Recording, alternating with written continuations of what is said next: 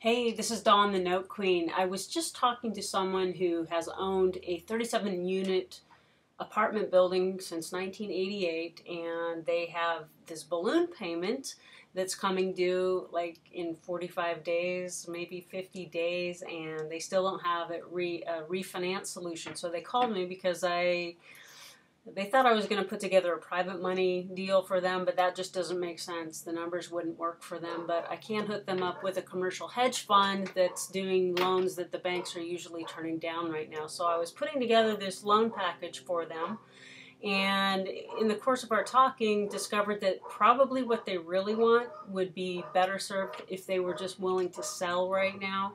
And either offer terms with owner financing or putting it in a title holding trust and creating an investment arrangement with another person, or they could sell conventionally and use a deferred sales trust and still meet their objectives. They need $100,000 a year to live on for the next 20 years, and it looks to me like if they're right that their property's worth $3.5 million, that they'll be better off and have a better quality of life if they just sell. Because I told them, unless you're willing to hang out for another 10 years or more, if you think you're going to sell anytime in the next 10 years, get busy. Don't wait another minute, sell. There's a lot of things getting more and more interesting in the market, which I think will destabilize prices and financing, not improve them.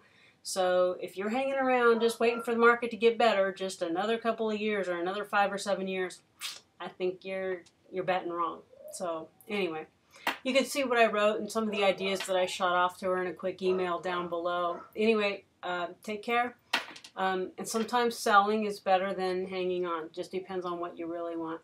All right, have a great day. Bye-bye.